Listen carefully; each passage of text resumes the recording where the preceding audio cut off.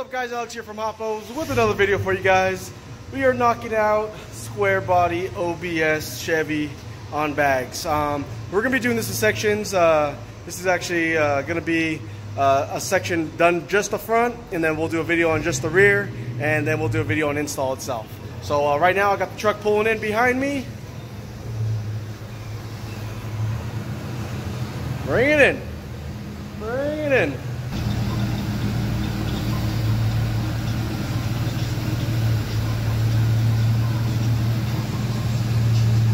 All right, there we go. Bring it in straight. Stop. Just line it up. Yep. You're all good. Let's get this one lined up. Oh, don't even have to extend it. All right, go ahead, go up slowly. Let's double check everything. Oh, hold on, hold on. Vic, what the hell you got back here, dude? Oh, dude, jackpot. What is this? What the fuck is this? You liar. That's what they all say. You got a whole box of nudie mags, bro. Such a liar. I have no idea. I mean, they're in this truck. It's your truck, right? And of course, it's never done until do the shake test. Did you do the shake test? All right, shook it. It's good. So on this one, we got it's an 88 OBS. We're gonna be taking off the wheels for the first part. We're gonna be running 5-inch upper cups, 2-inch lower cups, studded top and bottom, and we're gonna be running a universal air single bellow. And it's gonna be a pretty simple, quick install for the front end. We're gonna knock this out as quick as we can on videos. We're doing this after hours. This is one of Vic's personals. I don't know how long we've put you off. It's been like 2.5 years. It was like 2.5 years before we could get him in and get some time, but better late than never, right?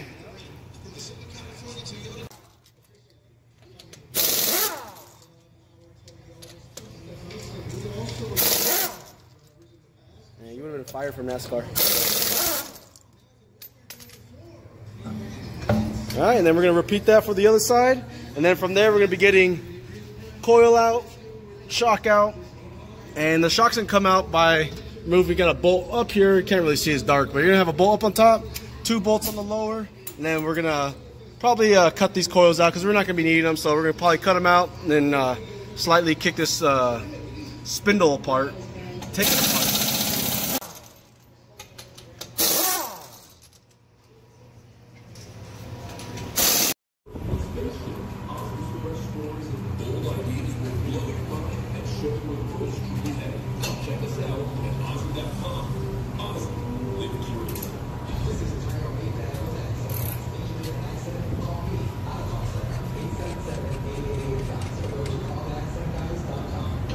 We remove the cotter pin from the ball joint, and what we do is a lot of times the spindle gets stuck onto the ball joint, which obviously is a good thing because you want it to be strong and sturdy in there. But what happens is it gets stuck, so we use a ball peen hammer and a 5-pound sledgehammer with this still in place. We put it down a couple threads, pretty much flush with the bottom, and then we're going to tap it, and the coil pressure and the tension will release it and give you a nice loud pop and give you a scare.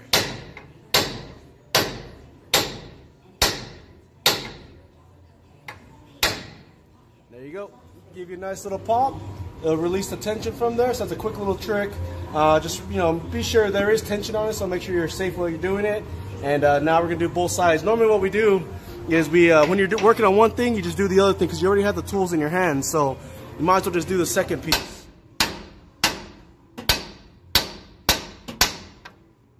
See that little pop? And it released. Let's get the plasma set up real quick. We're just going to plasma these coils out of place. In the meantime, I'm going to get the camera set up here. We're going to be working on the bottom side. Take out these 2 shock hole, bolts, and these are just 1/2 inch. And we're going to repeat that over for the other side.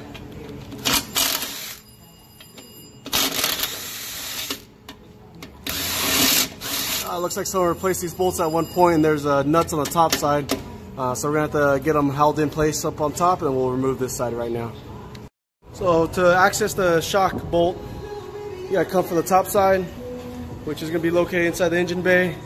This one we have to remove the lower still, Vic. We still gotta remove the lower on this one. The lower? But yeah, it was spinning. It was spinning. Got the two bottom nuts that were kind of spinning on us. I just held with some vice grips real quick. Vic's up on top, and he's gonna be dropping the shock from the top shock hole.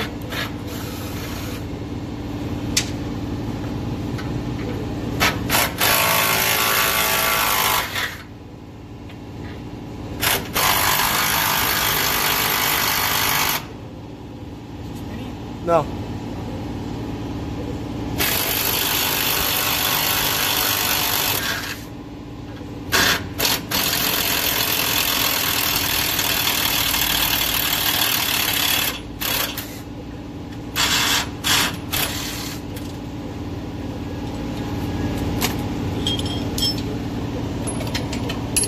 Just like that. First shock's out. Moving on to the other side. As you can see right now, he's prepped with I don't know if the camera's picking that up right there. It's kind of dark. But he's prepped with plasma cutter ground on the coil. We're going to be cutting that out and making it simple on ourselves. We're not going to be reusing them, so we just knock those guys right out in half.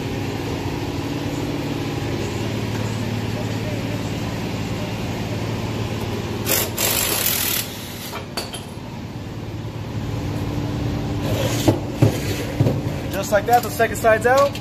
And now we'll be cutting the coils out with the plasma. So these are the universals that we're going to be using. It is the single bellow. It is made by Universal Air. And this one right here is going to be running in the front. This is a 2-ply bag made right in the USA. If you see it right there.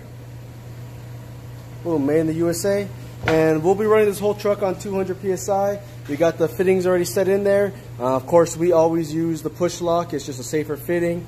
So we're using the push locks here, and I got the brackets on the other side. I just got welded up and being painted.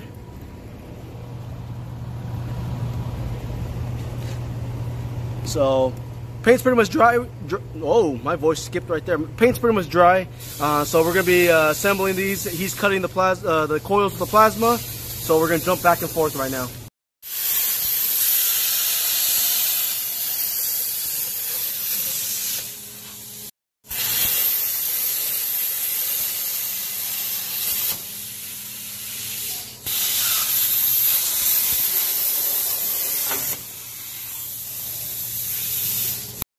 So we got the bags all mounted up. Inside here is going to be pretty much just 2 3/8 bolts on the lower side, 2 3/8 bolts on the top side, and of course we Loctite them with red Loctite. A lot of guys will use blue because they want to make it removable. We want to make sure this isn't going to vibrate off. Even the red is still removable. Don't listen to what people tell you. It's just a lot harder to get off, obviously. But we don't want these to ever come off unless we're just doing a service on it. So that's why we put the red Loctite on there. We did stud the top and the bottom. And right now what we're doing is Vic's actually drilling the holes for the airline.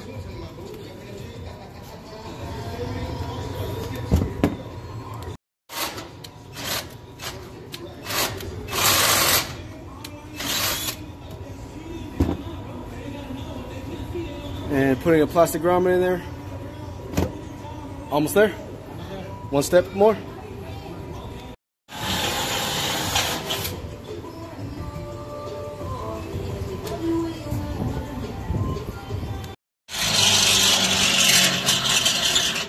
So it's a little hard to see, but we got the hole right about here. Center where the shock hole is right about here. So we offset the airline just slightly. That way it clears the arm, but it doesn't interfere with the stud either. So the hole's already drilled. We got the grommet in place right here. It's a little dark in there, so you can't really see it. And of course, we're running nothing but the best in here. We are running an Optima battery in here. And this is going to be the Optima D34 that we're running in the square body, 88. OBS, what do you call it, Vic? OBS. OBS? I know a lot of people don't call it OBS, they call it like 80, they call it specifically by the years, but I call it OBS as well. But there's so many new styles now, OBS kind of counts like for my truck up there, the 01. That's kind of an old body style too nowadays. So I'm going to show you a little secret of how we do this. Because you got a 5-inch cup, you got a 2-inch lower, and this bag's sitting right around about 4.5, 5 inches as well. So it's almost 12 inches. Let's just say 12 inches top to bottom. It's going to be real hard to get this bag in here. So what we do is we have a little contraption. It's pretty much a hydraulic slow-down valve set up. That way we can test the bags with air. But in this case, we're going to use a reverse. We're going to put these on. So I'll put this on the air line here. And what I do is I'll just open this up all the way. That way I can push the air out. And I'm going to use this so I can get this bag. Let's scoot this back a little bit here. So we get this bag pushed down, release all the air out of it. And then I'm going to close the slow down. That way the bag stays collapsed. So it gives you a little more clearance, a little more room to get the bag in place. And then of course when you feed the airline up, you want to be careful that the airline doesn't get scratched or anything like that.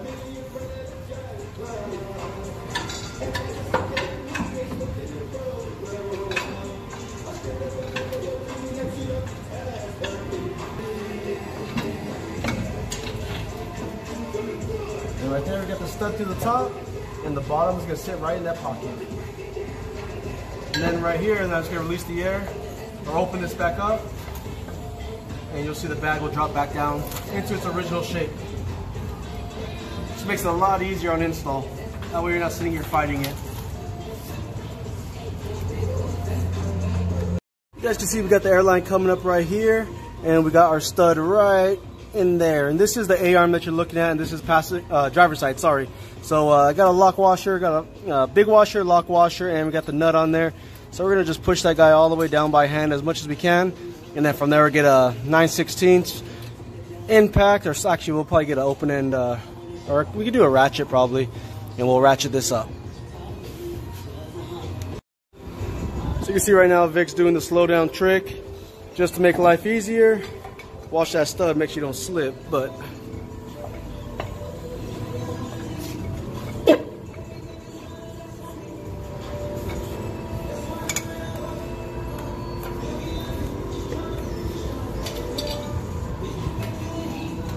so you got it all closed, and you can see it compressed down almost like 2.5 inches, 3 inches, which obviously the bag's gonna collapse more than that when it's on air ride, when it's all the weight's on it.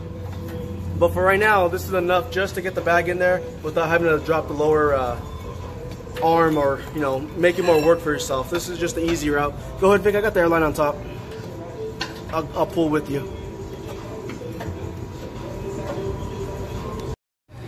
So I don't know if you guys can see down there. There's a little hole. Nope, you're over. Keep going over a little more. There's a little hole down there where the light's kind of shining in and out of right now. That's where we're trying to get the stud lined up to. Vic, you want me to spit on it? Please? Every time we spit on it, it always makes it slide in easier, right? Just kidding. Sorry, guys. So 2.5 hours later, we got the stud in there. I guess Vic wasn't used to it. He said he was like, normally feels like little fuzz or hairs around the hole. Is that what you said, Vic? Yeah. So you can see we put the flat washer, and then we got a lock washer, and then we got a regular nut. And the reason we like to use a regular nut with a lock washer, because see how he's spitting down really quick right there? It just makes it a lot easier to pretty much progress the nut all the way down to the bottom. And right now I had to grab a flashlight from him, that way you could kind of light it up so you guys could see what we're doing. It's a little dark earlier, so. And what you want to make sure too is you keep your airline in the same orientation as where the hole's at. That way you're not twisting or kinking the airline. And that's a major key in this too. A lot of guys will drill that hole and they start twisting the bag in there, and the airline starts wrapping around the stud inside the cup, and you don't even realize it. But we got to push the grommet in place now. And once the grommet's in place, then yep, there we go. Once it's in place, then we're gonna get the lower A-arm jacked up and line up the bottom stud, and get the ball joint and cotter pin in. You got the bottom in already? Or the ball joint, I mean? Yeah. Oh, ball joint's locked in place. We just gotta tighten it up now and get the cotter pin in place. And then you're gonna repeat for the other side, which I already did, but we're gonna repeat it on this side, and you guys will be repeating the same thing. And these ball joints on this truck happen to be 3/4. Different makes and models of ball joints are going to be different. We've seen all the way up to 7/8, 13/16. So just depends on what ball joint you get. So you got both bags in place right there.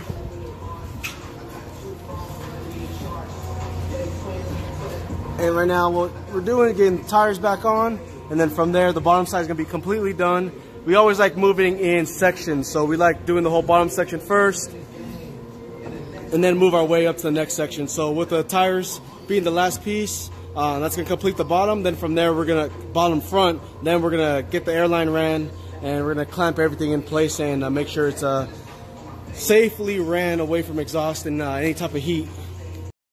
Alright guys, so after we ran, after we tightened up the studs up here, so you get the studs down there. I know it's kind of hard to see, it's dark, I don't got my flashlight on me, but we just zipped the airlines out of the way. We ran a little heater hose on them on both sides, and well, right now it's sitting up on about 110 psi.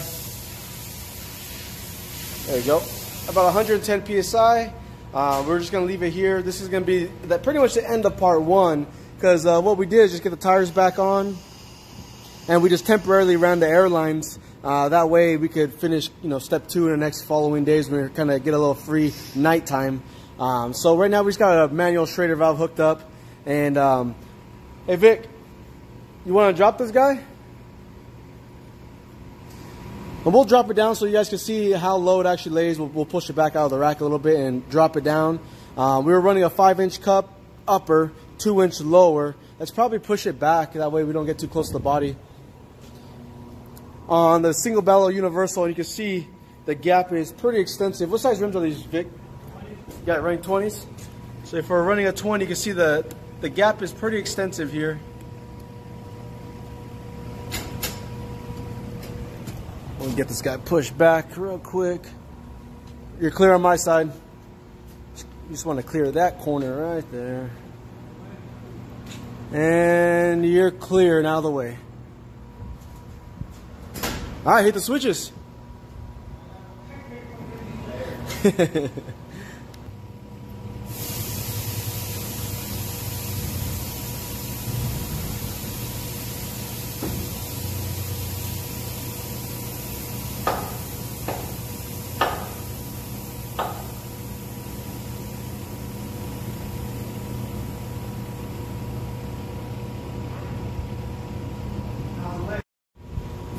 So here you guys go, it's tucking.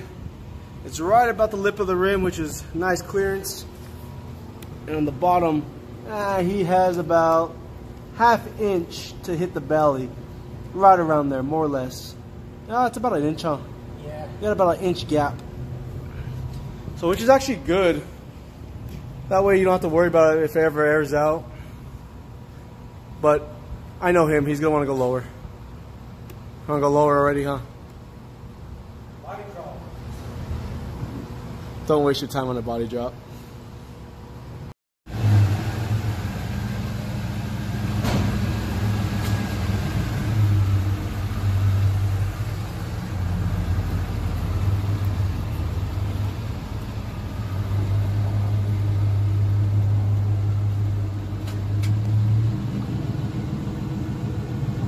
So guys, that's going to wrap up our video part 1 of the OBS. OBS 88. Whatever, you guys. I don't want, the Chevy police to come after me. But we do call it OBS. I call it OBS. But we did finish up the front end on that as far as bagging it. We're going to get the backside bagged. We're going to get the backside actually lowered, then bagged. And then we're actually going to do the compressors and the tank. Mind you, we were doing this in parts and sections because we're working on his personal vehicle after hours. It is about 8:30 right now. No, 9:30? I don't know. Let me tell you, hold on, I'll tell you right now. It's 9:30, so it's about 9:30, guys, and we're gonna wrap it up. We're tired, we wanna go home, spend some time with the loved ones, and then we'll pretty much just be back here tomorrow, and then I have to be with him.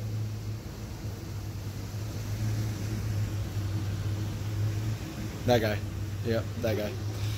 So guys, I do appreciate it. Once again, if you guys don't already subscribe, make sure you guys subscribe. Make sure you guys turn on the notifications so you guys can see my videos and future content. Make sure you guys go on to hotwheelsonline.com and give the new website and the build your own kit a try. If you guys haven't ordered anything, we do have the free shipping on any order over $9.99. Is that what it is now? I think it is. Yeah, they just updated it, so it is $9.99 now. Any order over $9.99 gets free shipping. So if you guys are in the lower 48 states, you guys take advantage of that on kits. It does save you right around $200 to Texas, $250 to East Coast Texas, and about $300 more or less to East Coast. So, and we do pay for that. We cover that. So guys, you guys have a great, wonderful night. Once again, this is Alex from Hoppos and Vic from Hoppos, somewhere over there, right there. And Vic, remember that cue we did last time? What? That cue. Where I give you like the cue. And we're out.